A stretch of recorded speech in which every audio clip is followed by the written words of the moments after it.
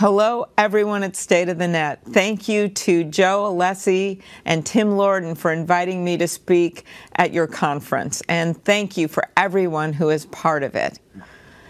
We all know that this has been an eventful year, and we're not even through January yet. We're living through one of the most challenging periods in our nation's history. More than 400,000 Americans have lost their lives to coronavirus, and millions more are suffering from the economic destruction of the pandemic. This moment in our nation's history calls for serious reflection and national resolve. So I also hope that you see it. As much as it's so difficult that you're all watching this on Zoom and that there's so much isolation and, we're talk about internet, we're teaching first graders how to read while learning to use the mute button. There's a lot of challenges, but I also hope you see this particular time as a moment of hope.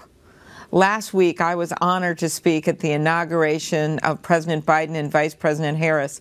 And as I said on that beautiful sunny morning, this is the day our democracy picks itself up, brushes off the dust, and does what America always does, goes forward as one nation. Now it falls on all of us to take up the torch of our democracy, not as a weapon of political arson, but as an instrument for good. And by the way, it was so chilling up on that stage when I first saw it. The windows were broken. There was still spray paint at the bottom of the columns. But we went forward. We went forward because we knew that we must usher in a new era of healing, of unifying, and of coming together to get through this crisis and begin building a better future.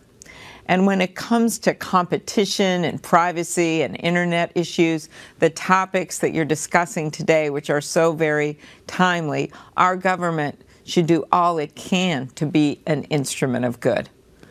Now, one of the key issues before us is how we as a society deals with the unprecedented and growing power of large technology companies.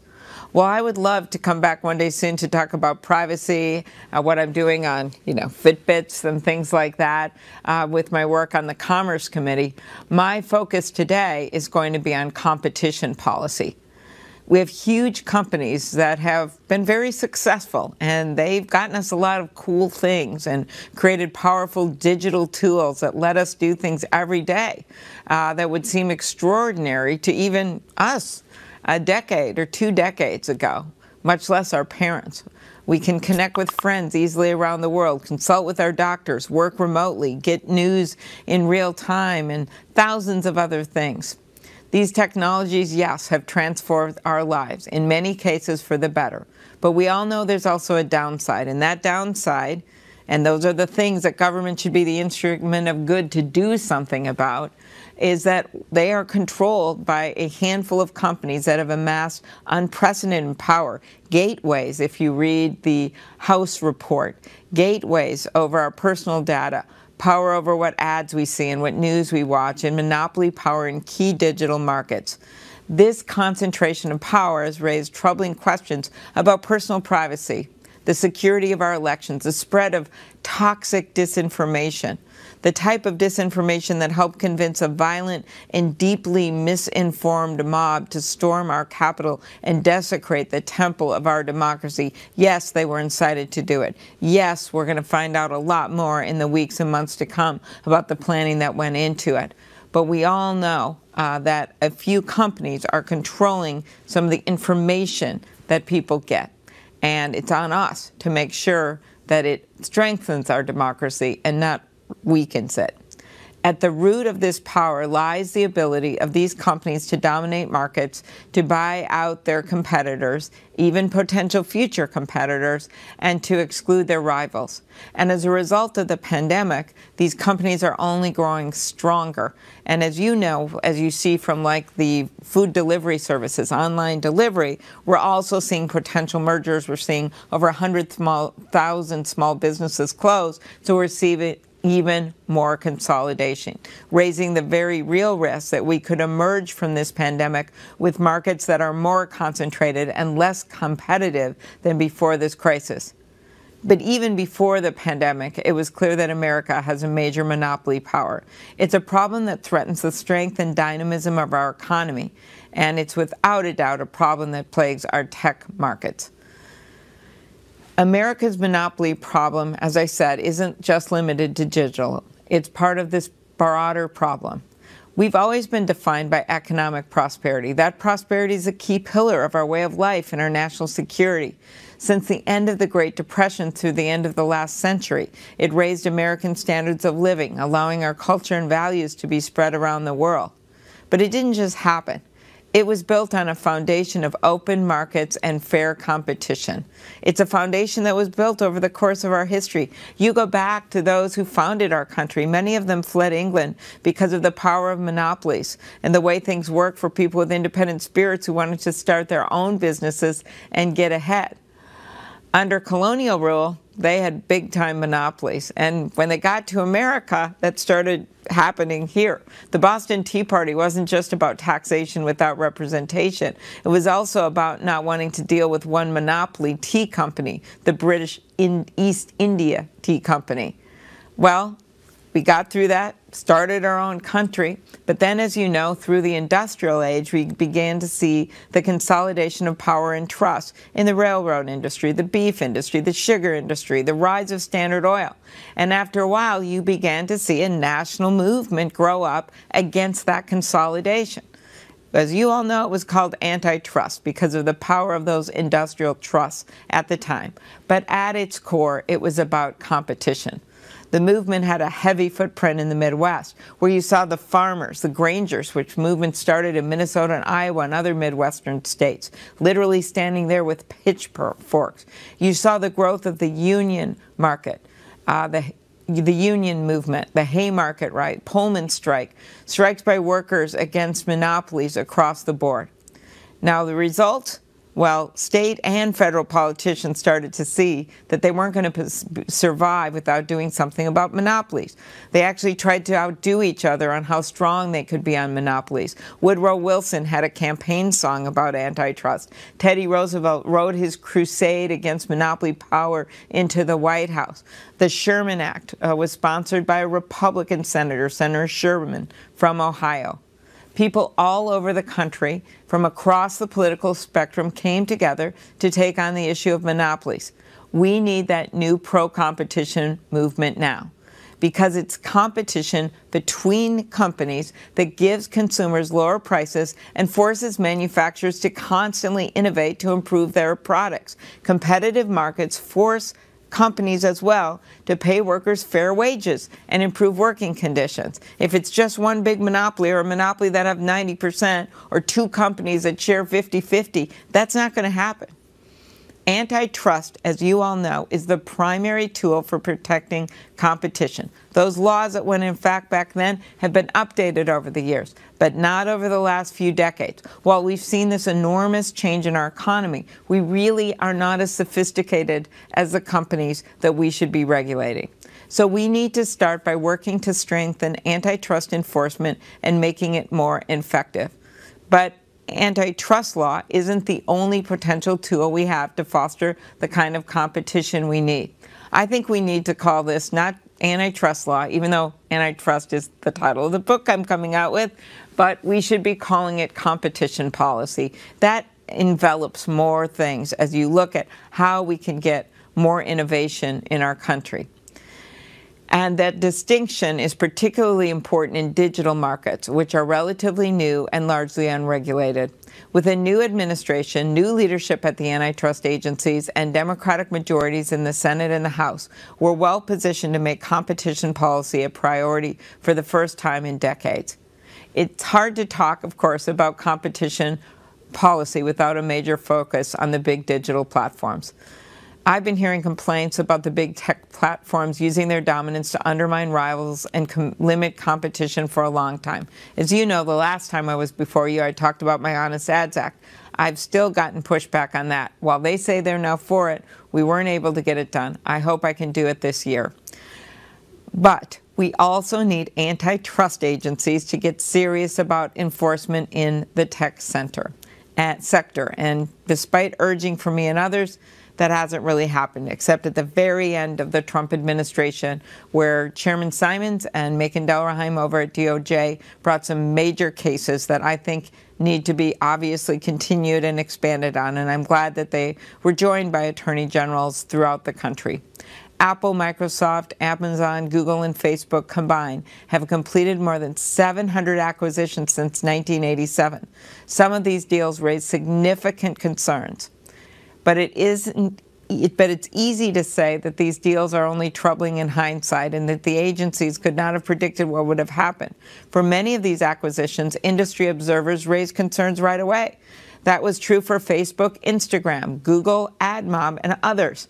When Google bought DoubleClick, former Commissioner Pamela Jones-Harbor dissented from the FTC's decision to close its investigation without taking action, laying out alternative predictions about how that acquisition would harm competition. Seeing how Google now dominates digital advertising, it looks like she was right. Unfortunately, it took years for the antitrust agencies to get serious about enforcement in the tech sector. Now we have begun to see enforcement action. There's the Justice Department search monopolization lawsuit against Google. There's the FTC monopolization case against Facebook. And there are a number of significant actions against these companies from large coalitions of state enforcers, as well as other investigations reportedly going on. An important feature of these cases is that they include calls for structural relief. That may sound scary. Well, look what happened with AT&T. That actually ended up, some would argue, making the company even more competitive, just that they had to compete. And we just aren't seeing that right now in the tech industry. As I've said before, in a serious monopolization action, it's important that a breakup remedy be on the table.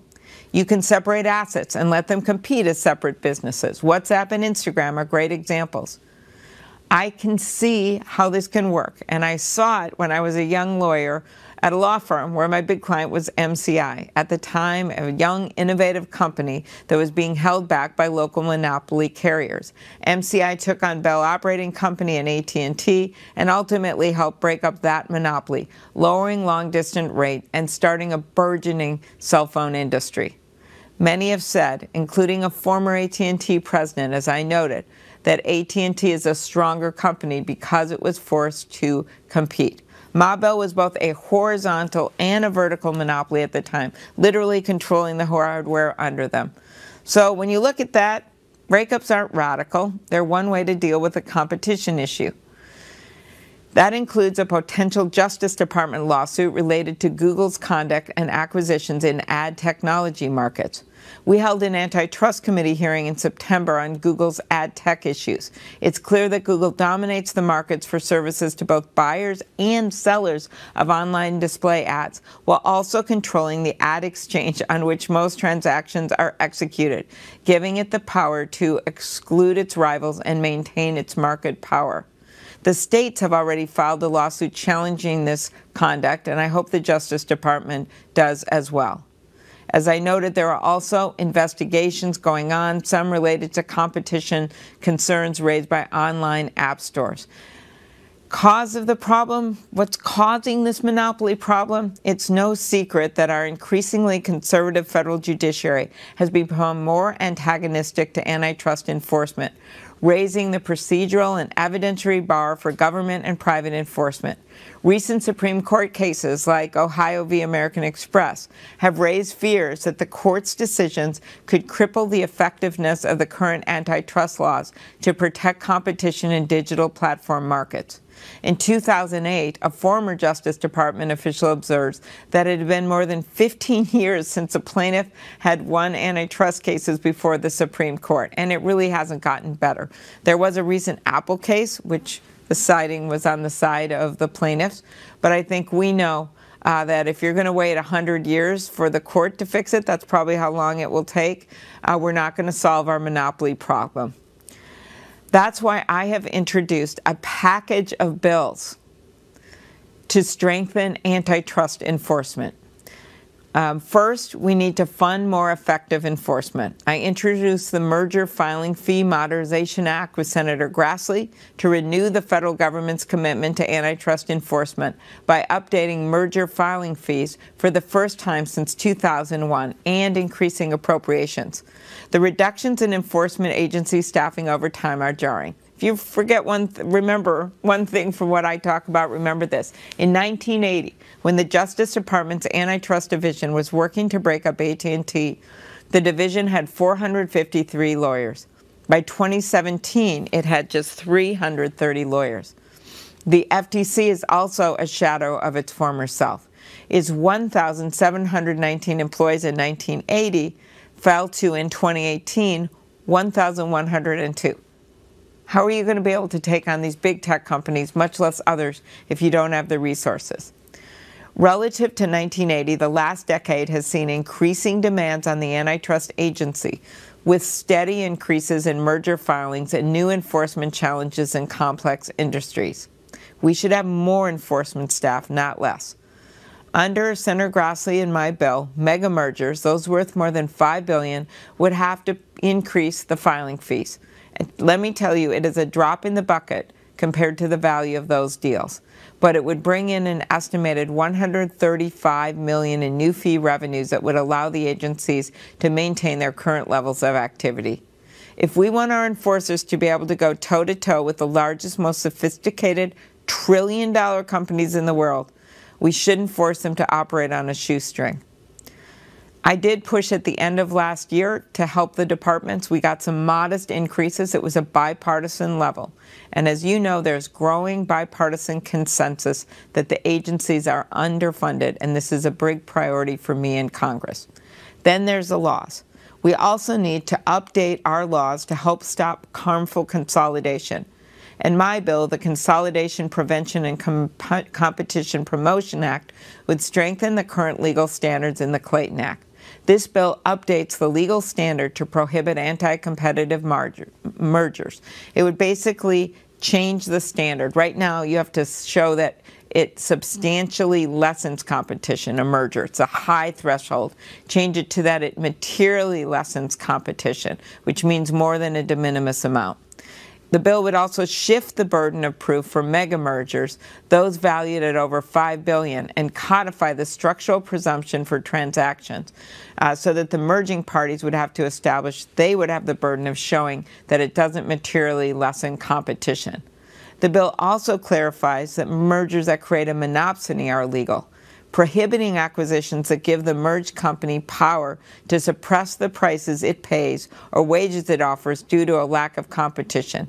And it mandates that the parties to a merger consent decree provide post-merger market data to allow enforcers to look back at the actual competitive effects of the mergers. Another way that we can do this is by outlawing exclusionary conduct. This gives us a new tool to address this kind of anti-competitive conduct.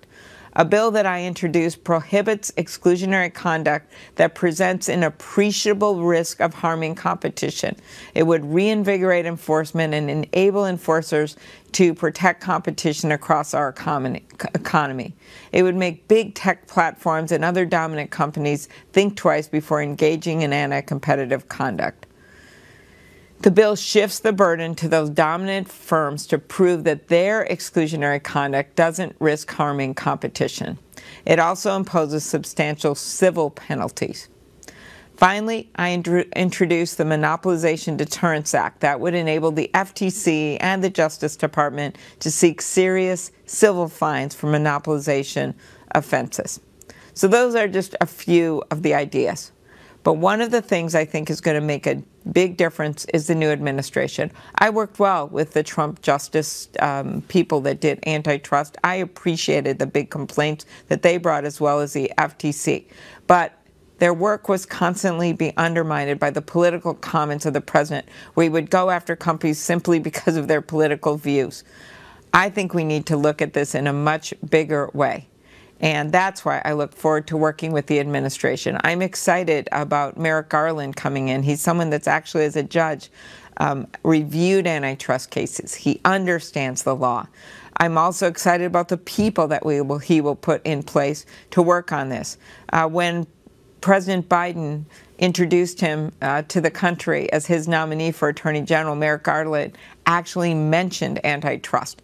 So I view those as good signs, because I think you all know we're going to not only have to enforce the laws, fund the enforcement of the laws, but also in Congress finally do something. I've had a good working relationship with my colleague Mike Lee, but I'm looking forward to finally having the gavel to be able to mark up bills, to be able to send them to the floor. I'm looking forward to not just looking at what we need to do when it comes to mergers going forward, but how we're going to look back at the industry consolidation we know is happening now. When Teddy Roosevelt took on this issue, he didn't just say, oh, I'm just going to look at what happens 10 years from now. He actually took on what was happening now. So there's a lot of excitement. It's going to matter for all the things you care about with the internet, with an open internet. It's going to matter with competition. And I just want to remind everyone that this isn't just a Democratic issue. Throughout history, it's been a Republican one as well. Throughout history, it has been about pro-competition, pro-business and competition and entrepreneurship. It was Adam Smith who warned us centuries ago about the growing army of monopolies. And we can't let history repeat itself again. We have to take it on now. So please give me your thoughts, and my staff our thoughts as we go forward. But I'm excited about what's ahead and all we can do to encourage competition and a free and open internet in our country. Thanks, everyone.